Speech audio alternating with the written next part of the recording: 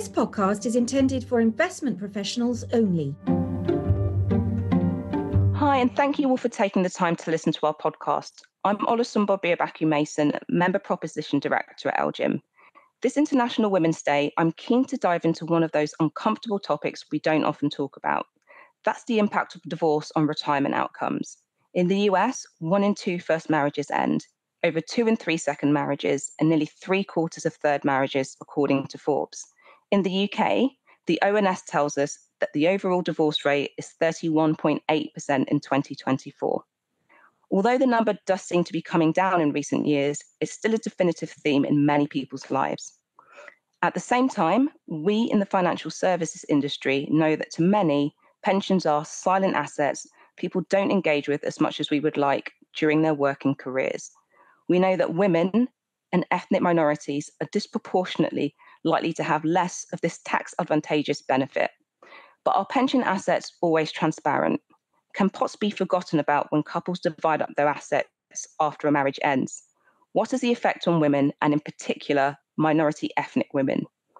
With these in mind, Legal & General conducted research in late 2023 among a nationally representative panel of 2,750 UK adults who are divorced. Here to discuss these pertinent issues with me today is Uche Enemchukwu, ED&I champion and CEO at Nelu Solutions.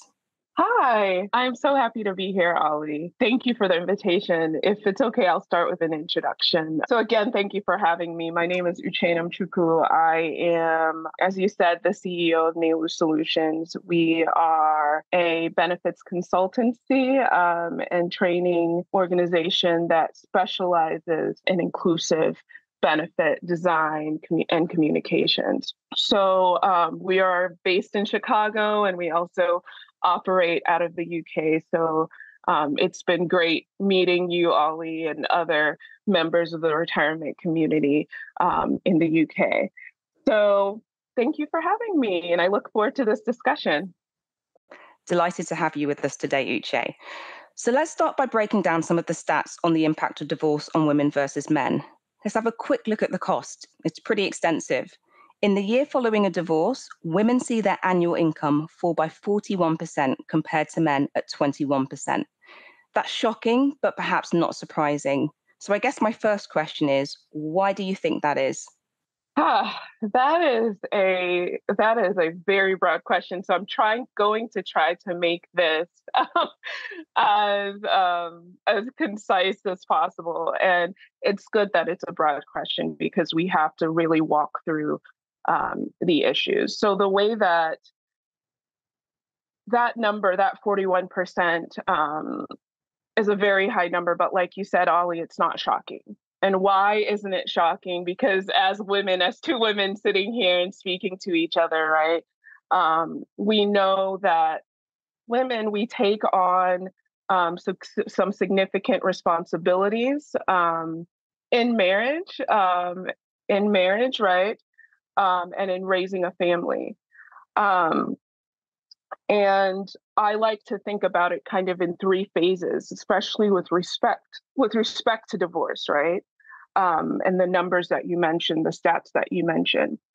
The first phase, right? Number 1 is, the time when a woman is in a marriage and is raising a family, right? So before divorce. So women tend to be the ones that sacrifice their income and their time, right? For purposes of raising a family and caring for other dependents, right? And in that, you're making basically a systemic, right, sacrifice, meaning that sacrifice really follows you through the rest of your life, right? With respect to having a lower income, with respect to being out of the workforce for longer, which lowers your income and then lowers your ability to contribute to your retirement scheme consistently and sufficiently, right? And then there's the second phase, right, of life for someone who gets divorced is the period of time when you're in the divorce and right? And after the divorce, right? So your income goes down for women by almost more than half, as you mentioned. And then on top of that, right, you've now moved from a two-person heads of household to a one-person head of household, and likely have taken on custody or at least partial custody of children, and likely remain the main caregiver for other dependents, right? So your income has not only fallen significantly, but you're also taking on the majority of the cost, right, of caregiving, right? And it's not just the financial cost of caregiving, it's also the time. It's also the time. So as a single parent, having to sacrifice income and then take the time, right, to be the sole caregiver. That, I guess, is that point you mentioned, and we refer to it in the UK as that sandwich generation. So you pick up the childcare for your children, you then find towards the latter stages of your parents' lives as they become more elderly, you're also picking up those caring responsibilities. So it's something we're absolutely live to as an industry. And it'd be great to get into a bit more about the caregiving element of that with you a little bit later as well. So then that takes us to the third phase, right? And the third phase is in actual retirement or the retirement years. We know that the data shows both in the US and here that women are more likely to retire in poverty. And it's for all the reasons we just mentioned, right? The reality is, if you go back to phase one and see how it impacts phase two and how it impacts phase three, you see that initial income sacrifice, right, for purposes of raising a family, etc., that rolls into not only your retirement accounts, but it also rolls into your private retirement accounts, right? But it also rolls into your state pension, right? So there's a lot to think about in those three phases for us as an industry, right? And really paying attention to those three phases and addressing each one. Thanks, Uche. So as with many other areas of pensions, there's an awareness piece that pensions are an asset in the divorce. There's another shocking statistic, though. Nearly a quarter, 24% of women waived their right to their partner's pension as part of their divorce. What are your thoughts?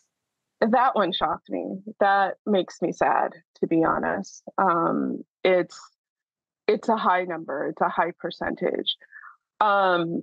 So just thinking about the UK, related to the US and other places, right? We know that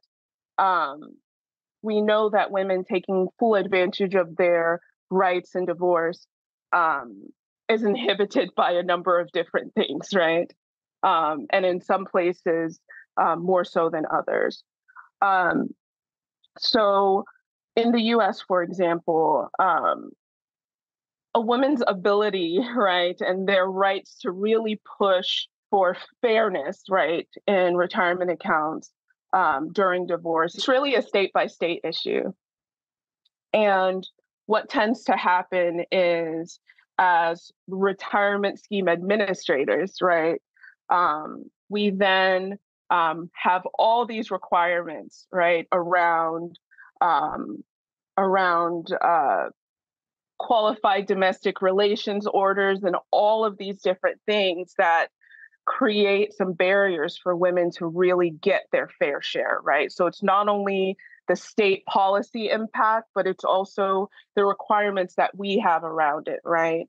And so those are areas that are very real and that we can help women work through. We as an industry can help women work through. And it's the same in the UK, right? You don't have your state-by-state laws like we have in the US, 50 states.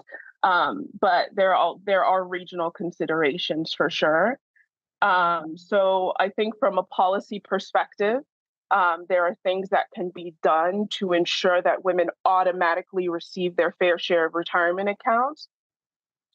I also think that we really have to do a better job of educating and empowering women around retirement accounts. First, they have to know that they exist, right? And they'll know that they exist if they are actively contributing to their own retirement accounts, right? So we have to educate them to really understand, hey, this is important. Your retirement, the amount that you have in your retirement account jointly and individually will make a difference in your phase 3, your life in retirement. And we also have to advocate for women directly, right? So we talked about policy, we talked about education, and then thirdly, as the retirement industry, as the benefits industry, we can do a better job of talking about retirement accounts generally and making sure that we're tying the talk, right, around retirement to other benefits, right, that employers provide, so that we are taking more of a holistic approach and we're talking to women in a more holistic manner, right, about retirement accounts so that they feel empowered. They have the information that they need to really look at their situation in divorce more holistically, and in that push for their fair share of retirement assets. And I think that point you make about looking at things more holistically is so key here, isn't it? Because 24% of people just waiving their rights to pension. And I wonder whether that plays into that point you made earlier about women, being the natural carer. You want to make the divorce as seamless as possible. You don't want to have to be too much change for your children if you have children. So the tendency might be to try and keep the home, keep the children in their same safe space. And therefore, pension doesn't seem as important, whereas it can actually build up to be a very, very large asset. Exactly. It is like we talked about before, just the time and cognitive space, right, to deal with all of it. And then the societal expectations that we put on women to be agreeable, right, to be agreeable and to also just really be the ones to lean in on taking care of the children and taking care of the household, right? So again, being able to kind of take a holistic approach and really talk to women about, hey, here are caregiving benefits that are available, right? Here are menopause benefits that we offer. Here are benefits around dependent education. Here are all these different things that can help a woman kind of land safely from a divorce, right? So thinking about all those things. So totally, Ollie. Now I want to delve a little into LGIM's findings from our ethnicity pension gap research. So people from minority ethnic communities in the UK were less likely to have a substantial pension pot versus white British peers. They were also more likely to have a role as a caregiver, which required them to take a step back from work. It'd be great to get your thoughts on this. Yeah, and also it's really significant, especially in the context of divorce, because as a Nigerian American woman, who also spends a lot of time in the UK, the reality is that culture is real, right? And there are cultural aspects to divorce and there are cultural aspects to responsibilities in divorce, right? So you mentioned the stats on caregiving, right, for ethnic minority women. As a Nigerian woman, I can tell you that is true. That is accurate. It tracks, right? So the reality is that we have to take into consideration intersectionality. So I'm not just a woman. I am also a Nigerian woman, right? I'm a Nigerian woman who is Black, right? I'm Nigerian and I'm Black. So we have to take into consideration intersectionality and the impacts of those identities on our finances, right? The impacts of those identities on our retirement accounts, the impacts of those identities on life changes like divorce, right? So we can't talk what this really great data that your report found, right? What this really great data shows is that we can't talk to all women the same way. So we can't take a one-size-fits-all approach with women. It will not work. We have to have adequate representation of women from ethnic minority backgrounds. We have to hear their voices, their challenges, and their barriers so that we can talk to them directly and make sure that we're not leaving anyone behind. Thanks, Uche. So I absolutely agree that intersectionality is key. I'm also a Nigerian woman, and I strongly believe that cultural considerations are really important when we think about how we engage with people around their finances and pensions. So now for the tricky part, how can we solve this problem? We know that this isn't a problem that individuals can fix by themselves, so we all have a responsibility. And what do you think we can do in this space? To your point around this isn't a problem that individuals can face themselves. These are systemic issues, right? So there are different pieces of the system, right? And all pieces of the system have to interact holistically to address these issues. Are we going to fix this problem tomorrow? No. But we can take significant steps, right, to improving women's ability to save, right? Women's ability to have parity with men in their finances and in their retirement accounts, right? So I would say I would look at the 3 phases again, right? So thinking about the first phase before retirement, all those caregiving responsibilities, the time taken out of work, all those different pieces. We need to think about that from a policy perspective, from a broader policy perspective, in terms of paid leave, in terms of what does it, making sure that women working part-time are still able, right, to be automatically enrolled. And if that's not the case, then doing a better job of educating women from a policy perspective, right, to make sure that they get engaged with their retirement schemes.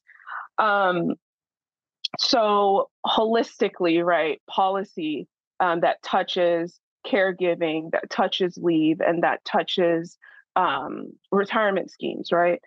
And then the second piece of that, the second phase, I should say, at divorce and after divorce, that really is on us, I would say, as an industry and on employers as well, to really collaborate to make sure that we are supporting women at the time of divorce, right?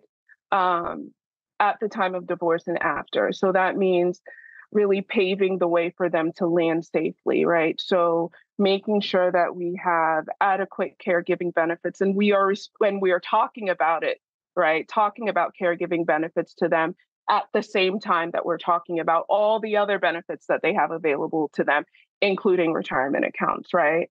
Because if they are supported in other ways, then there's more capacity, there's more time and resources that they can take to, one, really pay attention to what's happening with their retirement accounts, really understand what's happening with their retirement accounts, and then also advocate for themselves. And when I talk about advocating for themselves, it ties back to that holistic approach to benefits, because as employers, we have EAPs, employee assistance plans, and all these different things that can actually provide some legal guidance, right? So if a woman just knows you have a right to ask about and advocate for your fair share of retirement accounts, then they're more likely to do it. So collaboration, taking a holistic approach at the time of divorce. Ollie, you were going to say something, please. I was, Uche, because it was just very interesting that you mentioned employee assistance programs, because let's be honest, divorce is going to be a very stressful time for women, men as well. But, we're talking about women here. So, thinking about those employee assistance programs as well, maybe the support around that would be available to women, and your views on that would be great. Yeah, absolutely. So employee assistance plans or programs, they're different, right? But all of them include mental health support. So mental health counseling. I have not been through a divorce, but I have seen, and my understanding is that going through a divorce is one of the most stressful things that you'll experience in your life, right? So having that mental and emotional support, right, through an employee assistance program is so critical. We know that these programs are underutilized, right? And they shouldn't be, because they can be so helpful to members, to women in particular. Like you said, we're talking about women today, but they can be so helpful, especially in the context of divorce. Everything from the mental health aspects of it to also the legal guidance that you can get, right, through an EAP. They're also just navigation, getting connected to the services that the resources that you may need, including childcare and caregiving resources, right? So just being able to talk about something like an EAP, right, together with retirement schemes and retirement accounts, if we can take that holistic approach, I think it would really make a huge difference for women. But it's up to us to make sure that we're communicating these things well. So it's about education, awareness, and policy. So thanks for a really interesting conversation, Uche, and thank you to all of our listeners. For more ideas about redressing pension inequalities, please visit the LGIM blog. Please do subscribe to LGIM Talks for more conversations about retirement, economics, and financial markets. As a reminder, this podcast is intended for investment professionals only and shouldn't be shared with a non-professional audience. This podcast should not be taken as an invitation to deal in legal and general investments.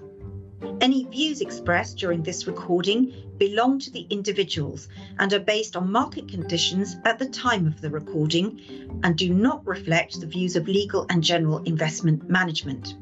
Forward-looking statements are by their nature subject to significant risks and uncertainties and are based on internal forecasts and assumptions and should not be relied upon.